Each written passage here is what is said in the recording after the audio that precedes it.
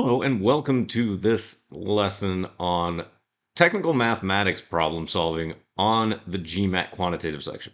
So this tactical process for technical mathematics is going to sometimes be the only reasonable tactic. If you see a clearly technical math problem on the GMAT where they're not obscuring any of the information behind kind of opaque words, you may be looking at a scenario where technical math is your only option. And it's going to only, however, require basic arithmetic, algebraic, and geometric skills. The math level on the test is not going to be anything beyond basic algebra 2, and that's like really low in quadratic. So that's the good news. But the bad news is that the GMAT itself does not necessarily associate technical mathematics with a high difficulty. So what that means is you're not rewarded for necessarily completing some of the arithmetic, algebraic, or geometric technical math that you, at the beginning of your prep, may consider to be kind of some of the harder things to do just because you're out of practice. So the strategic implications of technical math on the exam is that firstly, you want to always attempt the technical approach first, because if you can do the technical approach, it's probably fastest. But you really have to have a tight leash on the technical approach, because as soon as it ceases to be both apparent and simple to you in the moment, you want to get off of the technical approach. So what that means is apparent is that you can set up the math. So you know how to create the algebra, you know how to set up the geometry. The arithmetic oftentimes is just kind of there implicitly and really explicitly as a tacit aspect of the exam. But apparent means you can set up the math, and sometimes it immediately is apparent because they don't hide the math from you. So sometimes on these questions, as we'll see in a couple of examples here in a moment, it really is apparent to start. Simple means that you personally can solve the math. So sometimes they'll give you the math and it's apparent, but it's not simple, so then it's not really the tactic that you want to use. Also note the numbering format in your problem and in the choices to inform efficient calculations. So what that means is you want to make sure that you stay in fractions. For instance, if your answer choices are in fractions, if you are in decimals or percents, the same thing. Make sure that you are math ambidextrous and not forcing yourself into a position where you have to use one specific number format for non-integer values all the time. Now, let's start with just a word problem example. So, as always, we're going to set up the scratch pad. We've got our choices. We'd write these out vertically, A through E, but you're probably not going to write out the expressions themselves. That's going to be a little too time consuming. So instead, we just have them as that on the screen. Then, of course, you want to skip to the end of the problem, identify what you're being asked for, and we label the choices as such. So in this case, we're being asked for the number of minutes it would take Callum to travel 10 miles at the average of Abby's and Barry's rates. So the number of minutes for C, and we've just turned Callum into C, to travel 10 miles. Then you want to read from the beginning, taking notes and setting up equations as you go, because you can see in your answer choices that they're looking for an algebraic expression as the solution. So that just is kind of a clue. Again, note the format of the choices as to what you may need to do. So we know that you begin with just a rate is equal to distance over time. You can rearrange that formula to figure out that time is equal to distance over your rate. Then we have to find the average of the rates. And we know from the beginning that Abby travels 4 miles in A minutes, so her rate is 4 over A, and Barry travels 2 miles in B minutes, so that's going to be 2 over B. And then you've got to take the average of those two rates, so you divide by 2. So you have to process the fraction. You're going to have to sum with a common denominator your fraction in the numerator, so that gets you a common denominator of AB. Then you've got 4b plus 2a over that ab, which is then divided by 2 again, and that produces your ultimate denominator of 2ab, and your fraction at the end is 4b plus 2a over 2ab.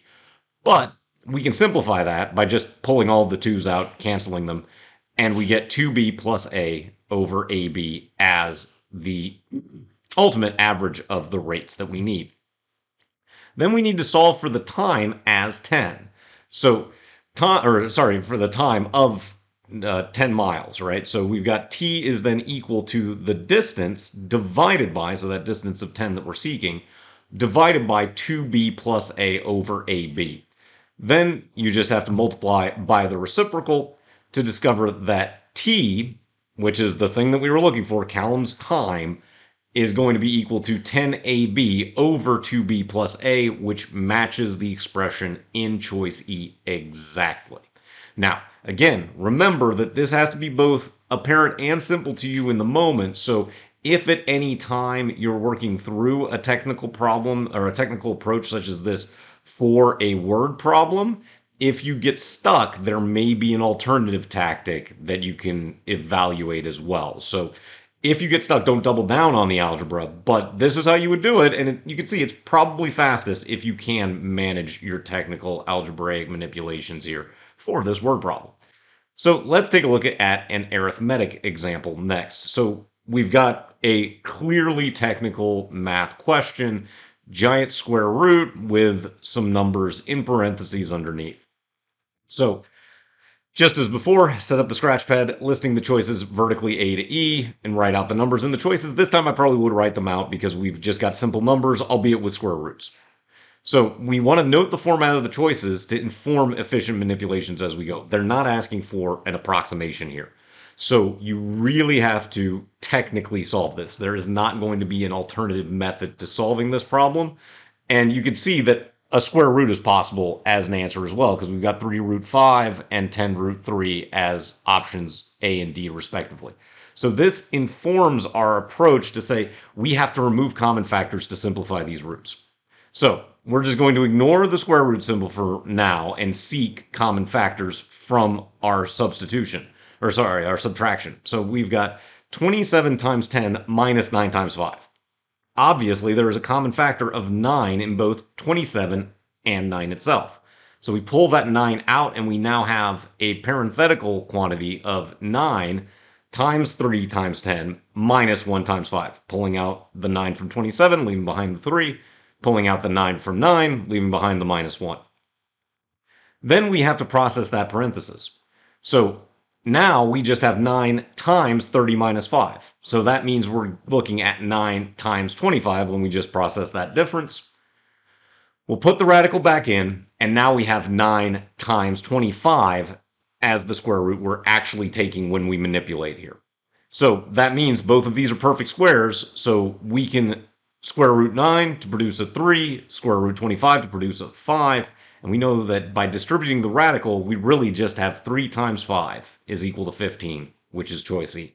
And again, there isn't really an alternative way to solve this problem. You really are going to have to lean into the technical arithmetic here, or recognize that sometimes discretion is the better part of valor, and if you cannot find a path forward on something this technical arithmetically, you're probably in a better position if you just look at it, go, well, I have to be able to move on here quickly because it's not going to get better if I'm just staring at it. So make an educated guess, use your letter of the day. Again, there's not even really a whole lot you can do from a logical estimation standpoint with this problem unless you actually understand the manipulation we just did. So this may just be your letter of the day if you're looking at this, say, question 13 and going, I don't remember how to manipulate all of this under the radical. So next we'll take a look at a geometric example. So same general setup here. We've got a little figure. We've got a question being asked. So as always, set up the scratch pad, list the choices vertically A through E, and again, simple numbers in the choices. So we'd go ahead and just write these out. Then, of course, skip to the end, figure out what you're being asked for. In this case, we're being asked for the area of the rectangle that is inscribed in that circle. Then we want to write out the formulas, and by doing this, try to avoid drawing if we can. Because yes, I could draw this out, but it's going to take some time, and instead we'll just rely on what we know mathematically for this figure rather than trying to reproduce it, trying to draw it to scale, and taking time to do so. So we know that we're being asked for area, so that means we need to know length times width, because that is how you derive the area of a rectangle. We also, however, get the information of a diameter of the circle, and we need to conceptually realize that that diameter is equal to the diagonal of our rectangle, because this is the key to the entire problem. So we know that that diagonal is going to be 10 because the diameter is 10, and it would just cut across from corner to corner here on the circle and thereby the rectangle. Then we also know the Pythagorean theorem, that the diagonal squared is going to be equal to length squared plus width squared. So again, you have to synthesize the information and realize that once you draw that diagonal mentally, that you've created a right triangle in your rectangle as well. And these happen to work with Pythagorean integers. So if our diagonal is 10, we know that our length and our width would have to be 6 and 8 respectively. Doesn't even matter which order, but we know that it's 6 and 8. So that means our length is 6, our 8 is for our width, and our diagonal is 10. So the area of the rectangle is just that length times width, 6 times 8, 48, and our answer is choice C. So our process for technical mathematics on problem-solving questions in the quantitative section. First, set up the scratch pad, A through E, every time. Note if you've got algebraic expressions or numbers in the choices to help inform your calculation, because along with tactics, because it is going to maximize that efficiency that you really need to be focused on for this exam. Then step 2, skip to the end of the problem, label the choices as your sought value or values depending on how they're being asked for. Note if you're seeking a specific or non-specific value. And don't auto-solve for individual values if you're seeking the combined value. For instance, there in that geometric problem, we don't even know which is the length and the width. It doesn't matter. And there are problems where they ask for like area or a combination of variables where it can be really onerous or impossible to solve for the individuals definitively, but the combination is absolutely certain. So beware of auto-solving for individual values if the problem is seeking some sort of combination algebraically. And then our third step, read from the beginning, taking notes, and doing the obviously necessary calculations to maximize your efficiency. Take that technical path to solving if you can. Consider it first, but of course, abandon it quickly if at any time it ceases to be both simple and apparent to you personally in the moment. So those are our steps for technical mathematics when dealing with problem solving on the quantitative section of the exam. Let's hop on over to the whiteboard and take a look at one more example of how to apply technical math on the GMAT quantitative problem solving questions. Okay, so let's go ahead and take a look at this sample problem solving question using all of the tactics we just spoke about. So of course, set up the scratch pad first, A, B, C, D, E, label out on top for when we look for what the question is seeking. We've got 3, 5, 10, 12, 25, which just some simple numbers, so we'll write those out. So then we skip to the end. The value of y cubed is how many times the value of x squared. So y cubed times x squared equals question mark. So we then immediately start taking notes as we go. So we know that xy does not equal 0. So that means that neither x nor y individually is 0.